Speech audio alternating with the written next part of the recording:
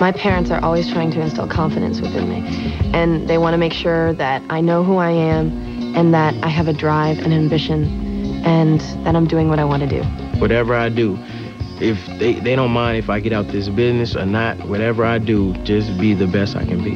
My mom's really into politeness, you know, be kind to others. You know, she likes animals and, you know, all that stuff.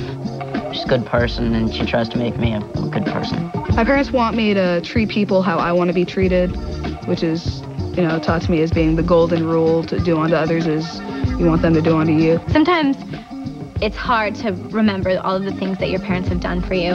And growing up, they were really strict, and back then I probably resented it a little. But I appreciate the sense of responsibility that they've instilled in me, and it helps me a lot with my professional life. Kids like you express themselves every day on Disney Channel.